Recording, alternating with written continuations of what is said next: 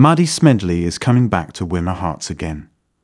After making us all her fans by coming on BBC One's show, The Traitors, Smedley is all set to join the cast of EastEnders, and we are very excited.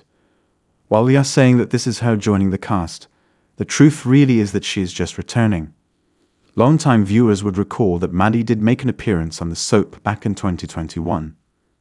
A storyline of Bailey Baker running away from home had rolled out back then.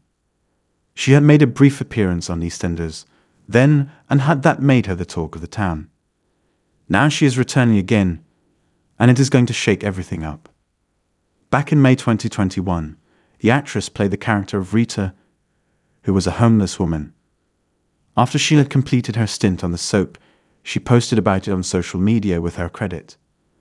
Before that, she hadn't told anyone about it because she felt that it wasn't something that she could tell everyone. However, she was over the moon to have gotten that chance, at least. Not only EastEnders, but she has also played someone without a woman casualty. So, she clearly knows her way around the soaps and acting. Now, there is speculation that he might be on his way back to EastEnders.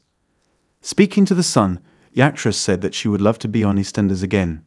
Speaking more about it, the actress said that it was the best thing that had ever happened to her.